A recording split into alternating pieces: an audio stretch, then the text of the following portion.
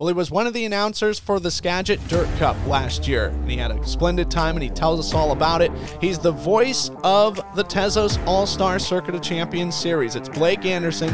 Blake, in this interview, tells us how he got his announcing start, some of his favorite things to do and follow while not racing, as well as some special moments from 2022. That's coming up next on Getting Up to Speed.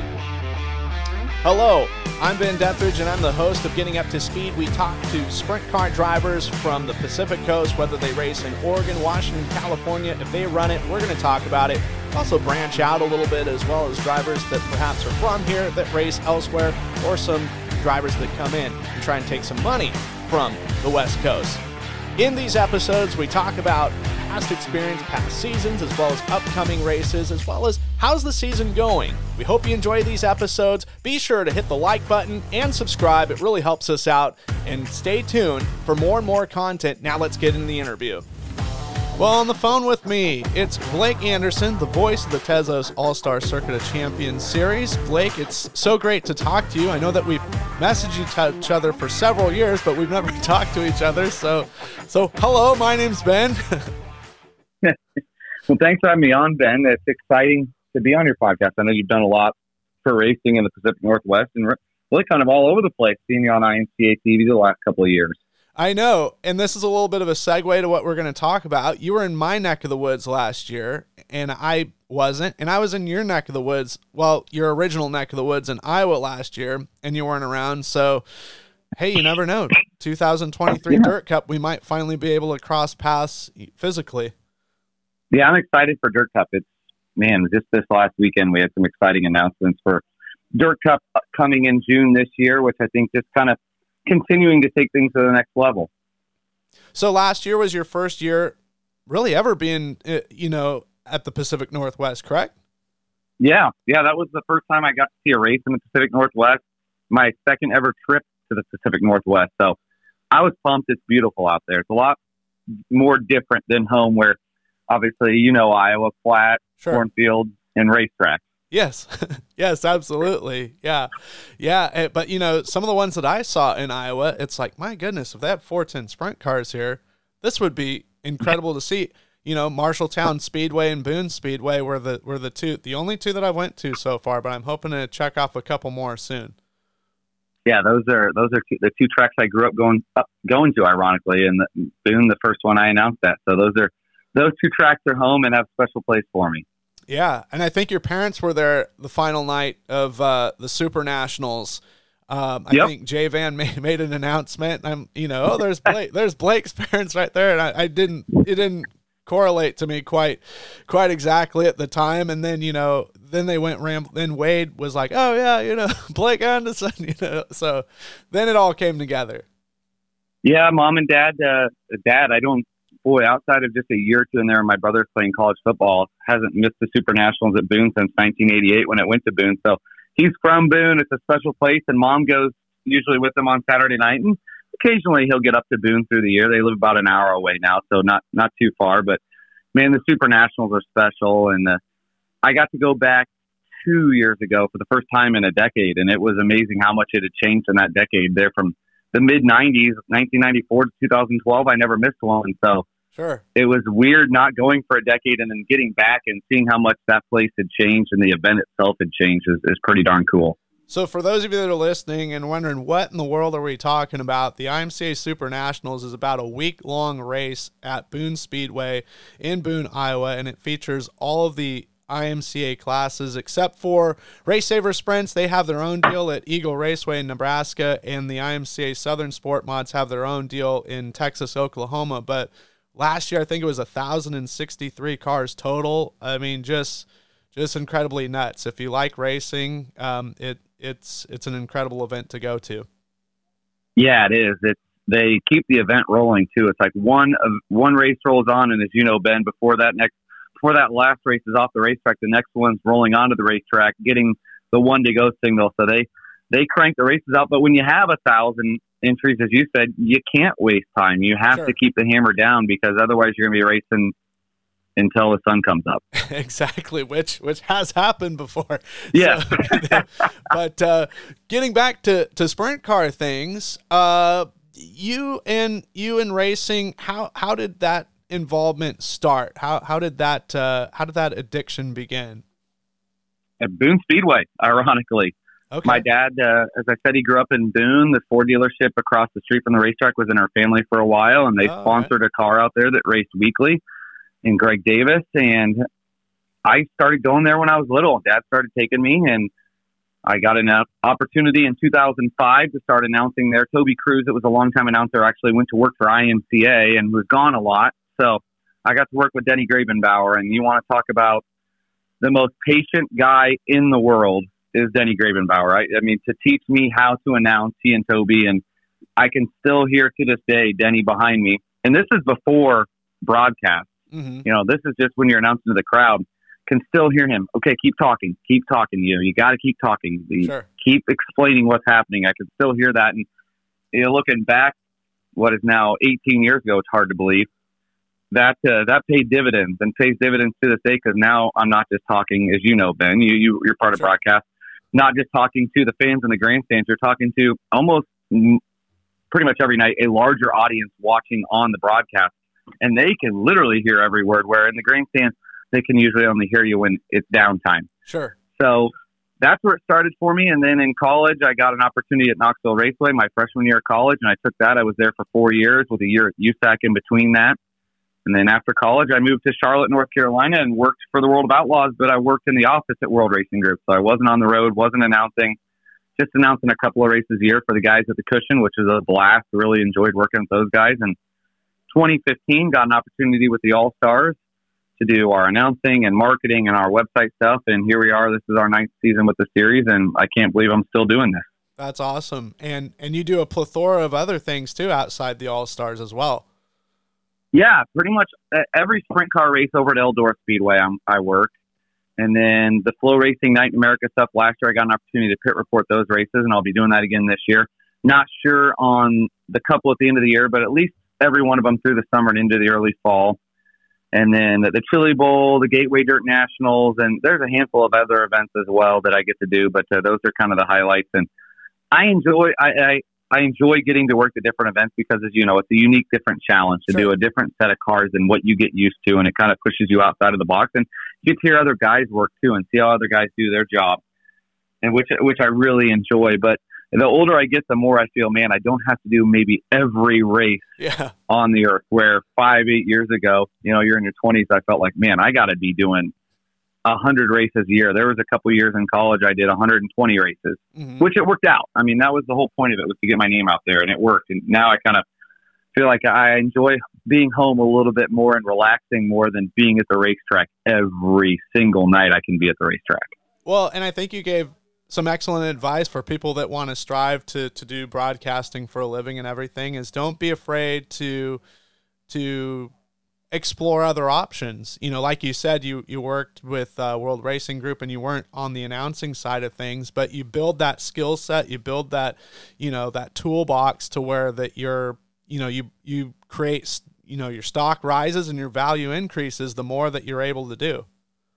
Absolutely. And that's, I mean, I still remember when I started doing sprint cars, my dad told me to keep doing the modified stuff because you never want to close the door, and I don't want to be just pigeonholed as, oh, he's a sprint car guy. And I kind of get that a little bit now because I announced for the All-Stars, but I love going to modified races. I love announcing modified races. I love working late model races. I just love race cars. So I enjoy getting to do the different things. But yeah, for the young announcers out there that want to do the stuff that you and I get to do as announcers, I cannot stress to you the importance of just going out and being seen at the racetrack. I mean, my freshman and sophomore year, I was lucky because I got to travel with Jerry Van Sickle my freshman, sophomore year of college.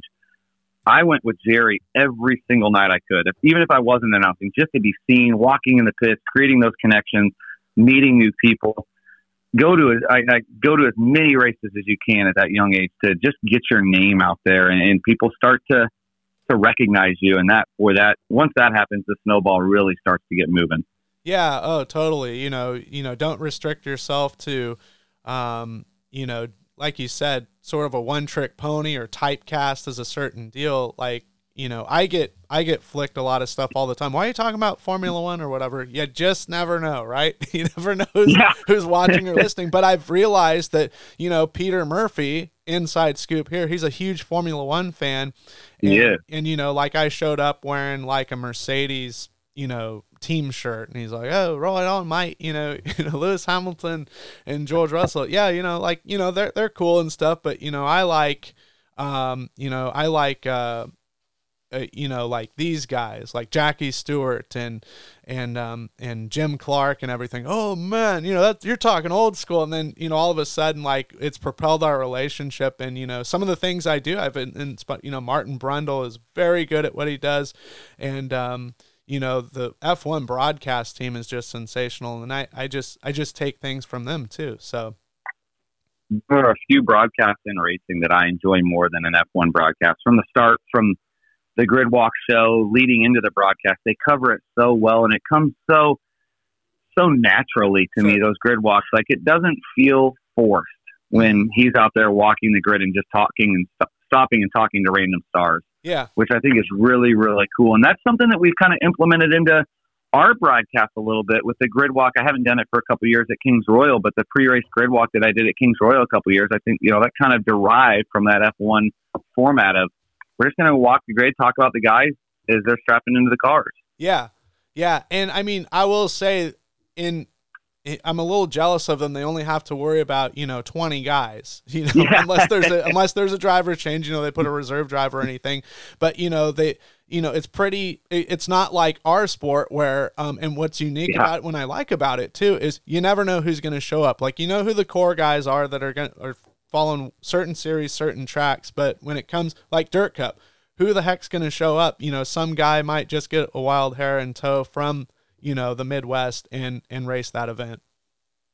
Yeah, Dirt Cup was a challenge for me this year because I had never been out there. So I really knew, obviously, the guys that were kind of the staples of the King of the West, you know, the NARC sprints that were coming up in Skagit. But it was the weekly guys that just are grinding it out that really make Skagit the guys that you grow to appreciate that I didn't know quite as well. And I quickly learned them, and that was fun. And Caleb was great to work with. He was a huge help in getting me prepared to work that event. So I appreciate that. But I cannot wait to get back this year and see how those guys have progressed, especially at Skagit, with them putting more emphasis on the 410s. I think they're running 12 or 13 nights this year, which is just awesome.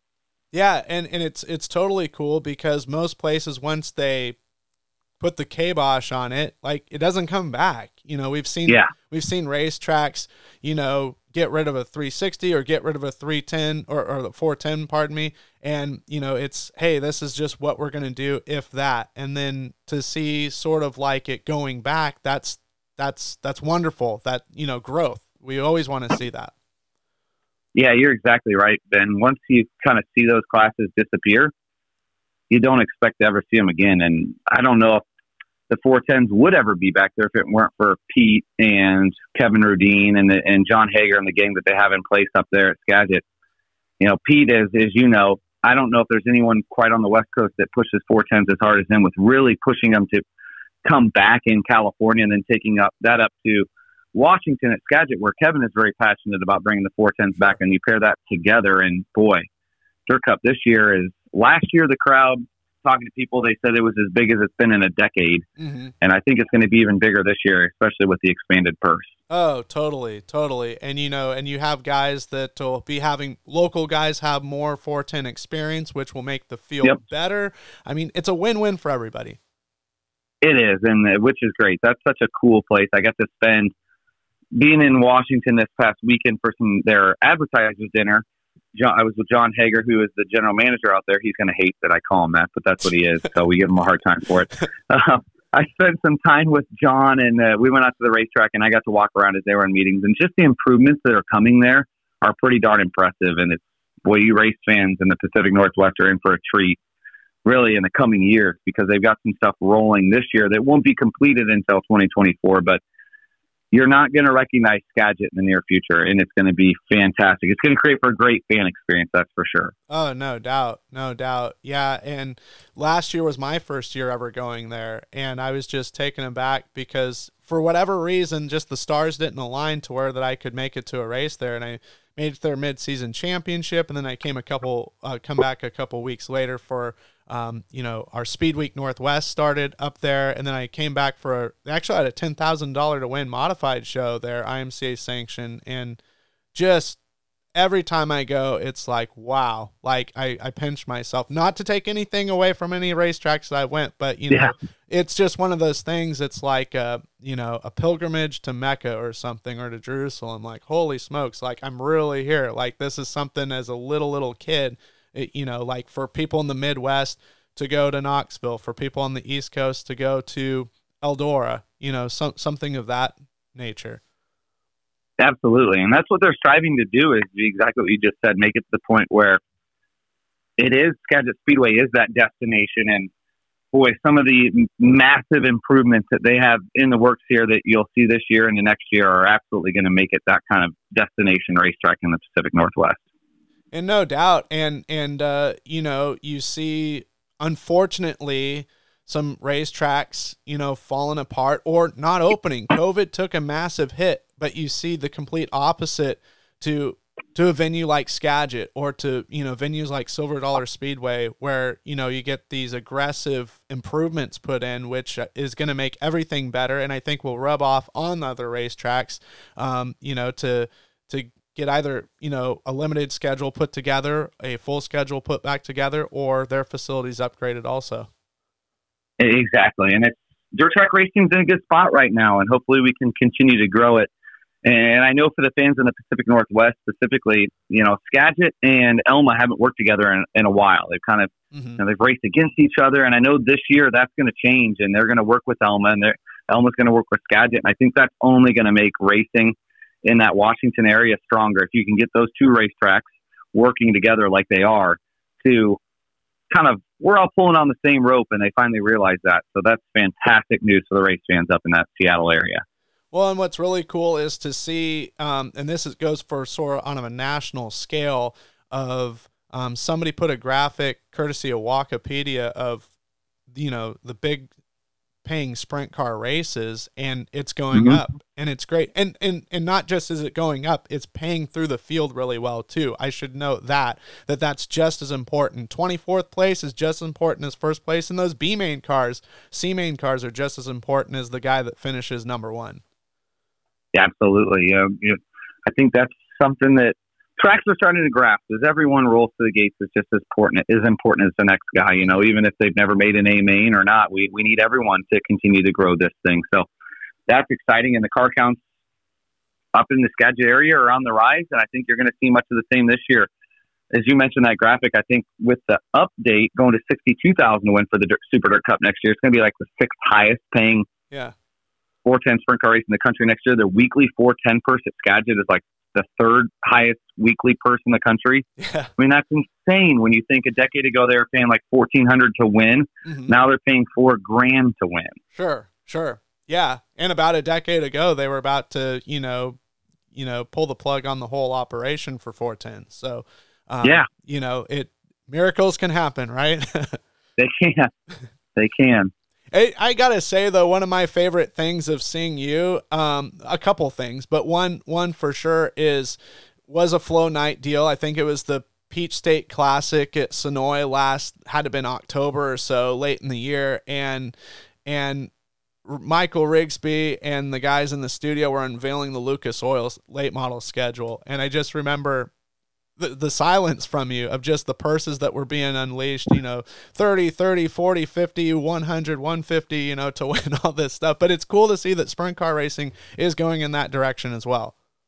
Yeah, it absolutely is. I mean, I was blown away by that. I mean, just as you said, the Lucas schedule is just like one $20,000 to $25,000 to win race after another. Now, and the only difference, a large difference between our purses and late model purses is a lot of times the sprint car races probably pay a little bit better to start, because I know, like this year, for example, the World 100 is paying like $5,300 to start. I think it is 53, 56, right in there. That's the highest paying late model race ever to take the green flag. Well, the Knoxville Nationals is paying $15,000 to take the green flag this year. Sure. So I mean, that's a bit of a difference there. But Yeah. boy, late model fans are also staunchly loyal. They're a lot more loyal, and they're not as fickle as our sprint car fans. I mean, they can have, but there's more late models around the country. You know, there's thousands of super late models, and there's maybe 250 410s. But late models can have 2 or 3 50 grand to win races on a weekend, and every one of those racetracks is A, going to be packed, and B, going to have 50 cars. Where, boy, if we have 50 grand to win, it's one of them's going to lose out pretty big. So we're getting there, though. We're getting there. So we're taking positive steps in the sprint car world. So that's encouraging. No, and I feel like there's just this unison lately. I don't know if that was a COVID thing or just, you know, divine intervention or what exactly, but everywhere across the country seems to be like a unified, like none of these funky region specific rules, if you get where I'm coming from. Yeah. That's, you look at the late models going to the unified tire. Sprint cars are going to do similar thing this year, and that's only going to help. And I think that's always been a big advantage to the 410s over the 360s is you could roll your car out on Friday in California, run it. And especially now, 5 years ago, you had to just change a tire. Mm-hmm. But now, Friday in California, run Saturday at Knoxville, and run Sunday at like Baps Motor Speedway in PA. I know not physically possible, but in theory, you could run the same exact car and not have to change anything in a 410. Where 360s, that's not always been the case. Yeah. Yeah. Kind of like a la IMCA sort of deal. You can run Marshalltown, you can run Boone, you can go to Benton County, you know, wherever you want to go. Same exact car. Yep. Same exact car. Don't have to change the gear. Yep. Yeah, that's exactly. Speaking of Benton County and Benton, the home of IMCA, man, we got to get like a 410 race there too. I know some people, but that place would be rocking and rolling, I think.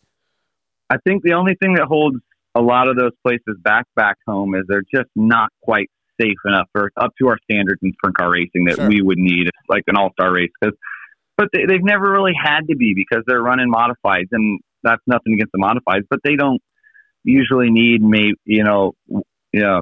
cables through the fencing, like at Boone Speedway, because they're not really ever going to get a modified up there, or Marshalltown with the pavement walls that make you a little bit nervous if it's a sprint car. But you're exactly right. In theory, if we could magically drop $100,000 or $250,000 in these places and get them ready to run a sprint car race, oh my God, would it be fantastic? It'd be awesome. You imagine as you said, a 3-race weekend through Marshalltown Friday, Boone Saturday, and then over to Benton on Sunday. That would just be bonkers. Yeah. All right. You know, no more races the rest of the year. Nothing's going to top that. Yeah, nothing. Exactly. That 3-race swing right there. And you're in Iowa and you're not even touching Knoxville yet. Sure. And that's your 3-race swing, and it's going to be incredible. Sure. The other thing I was going to tell you that really impressed me was the Gateway Nationals this last year at, the Dome of the final night.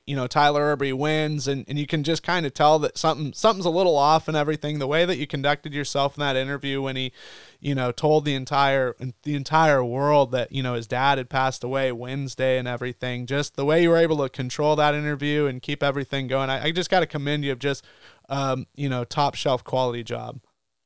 I appreciate that. And I had no idea that happened. I didn't have the slightest idea.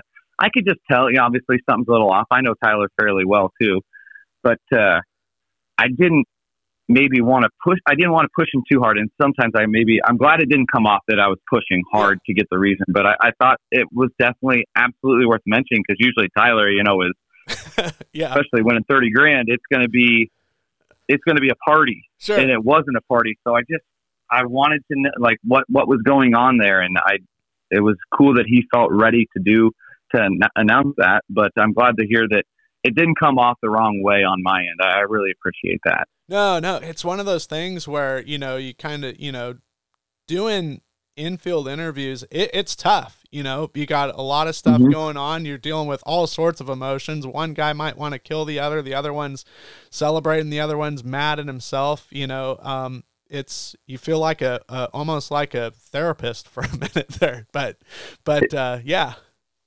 You know how tough it can be, because everyone's like, well, you don't stick a mic in a guy's face right out of the crash. And I get that. It's a fickle line to play in, because you got to get the interview. Correct. Because you're working the broadcast, but at the same point, you want to make sure the guy's got his wits to him as well, that he didn't just get his bell rung. So you really got to be able to feel a situation out. And kudos to Ben and DJ for allowing me a lot of those times at the Dome to feel some situations out before they just throw it down to me and Sure. and throw me to the wolves. They let me kind of walk around, feel it out. Okay, is this an interview that we're able to do, or hey, I don't know if we're going to want to do this interview right now. Yeah.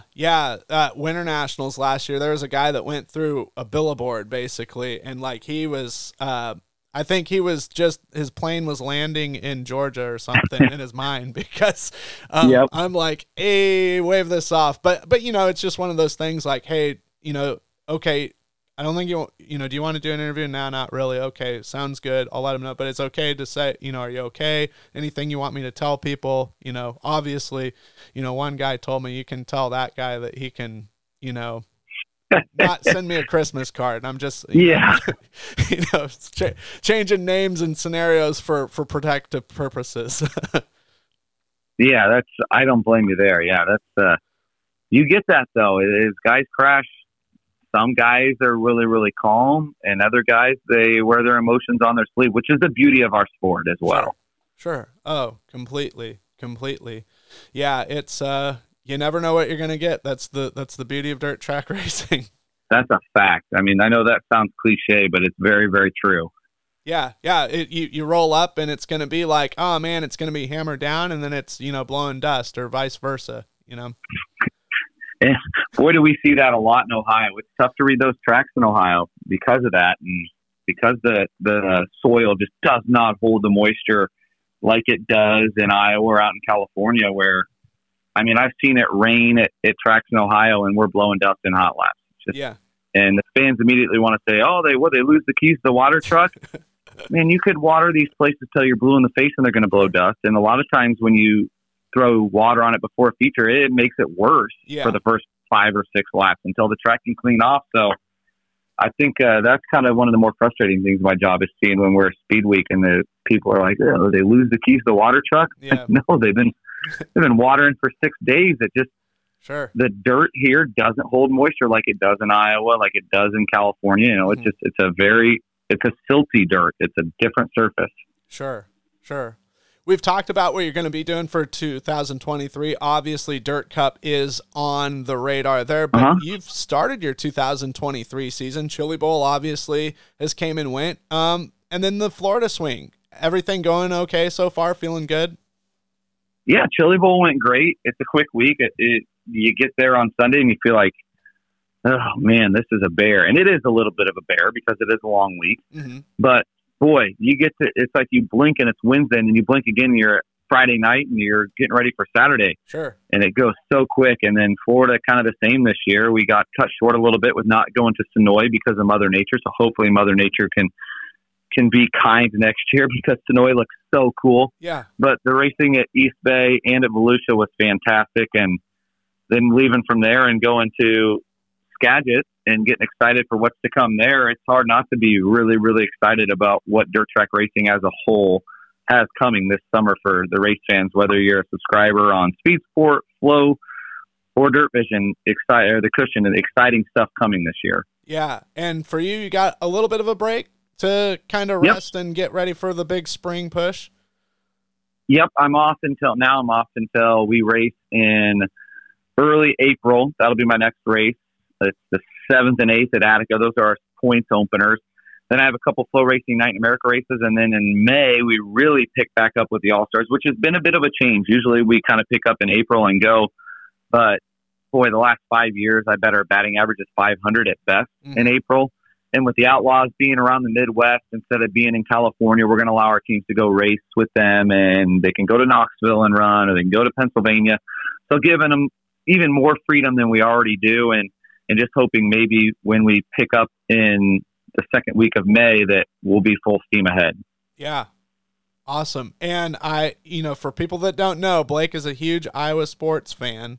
Have you been keeping up on your sports so far?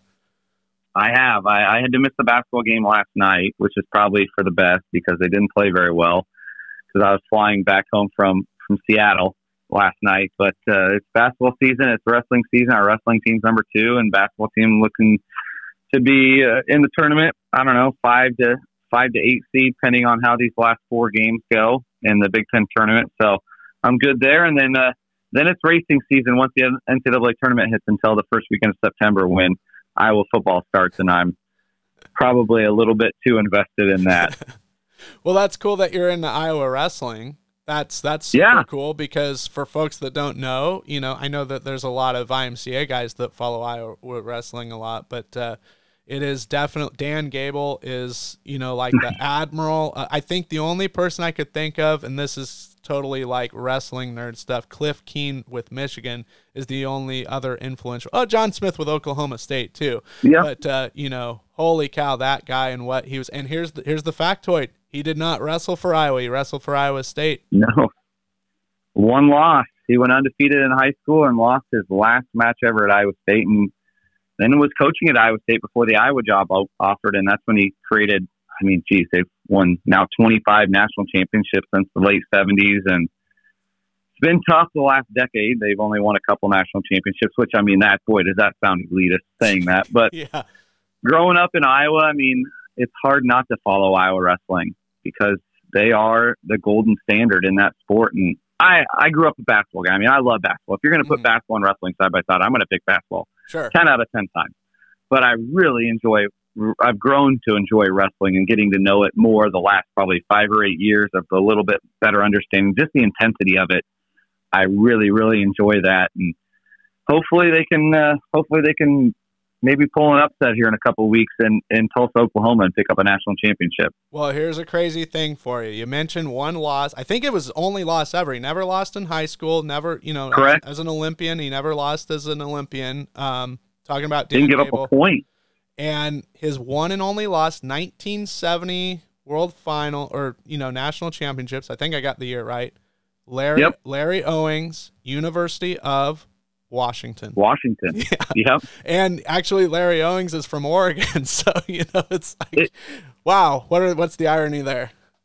If you have a Flow Racing subscription, there's a fantastic documentary on Gable and really leading into that Larry Owings loss that they did, I don't know, a year or two ago. Turned out really, really good that I enjoyed. I mean, I enjoyed watching that, but it was some Dan Gable stuff, and he is a god in Iowa. I mean, there's a reason we have a statue out in front of Carver Hawkeye Arena because he is a huge, I mean, he still goes to almost every duel in Carver.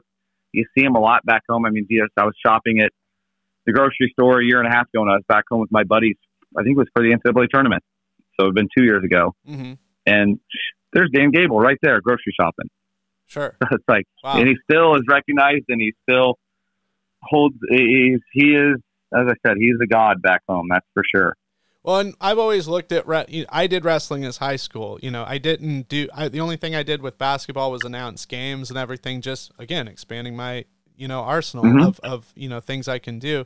But I really associate it with racing because you never know when you're going to get hot. You never know when you're going to win matches. And you never know when that streak is going to lose. Like one day, everything can go perfect. It's like, wow, I felt like I didn't train that hard this week. Like I'm just winning. And then there's other days I can't even, touch my face with my own hands. Like what is going on here? So very humbling sports.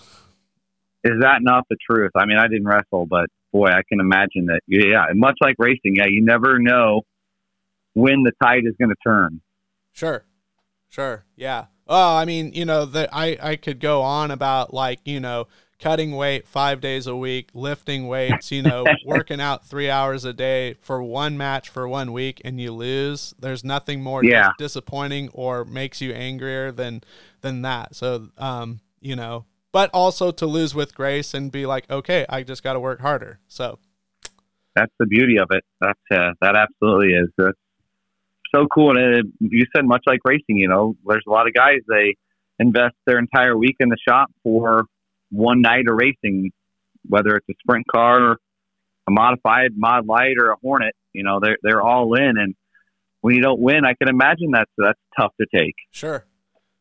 I mean, you could, throw a fit and freak out or just realize, okay, what did I do wrong? And just build off of that. So. And go to work.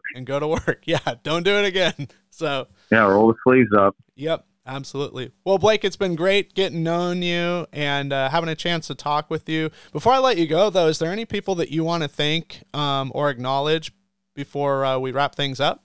I mean, that's our team with the All-Stars. We got a great team, and it really makes working here enjoyable. I mean, we really have kind of a family atmosphere with our group of employees. I don't know, there's 10 of us now, maybe, three of us full time, and we got 7 contractors that come to every race and makes it enjoyable to be at the racetrack. We've got a hardworking group and just a good core group of racers that run with us too, that make the races a blast most nights. There's always those nights where you're, as you know, Ben, you're pulling your hair out. Not every night can go perfect. You hope they all can, but when you run 60 races a year, you're not going to hit 60 home runs. That's for sure. So we just hope we can hit 40, and that's all right too.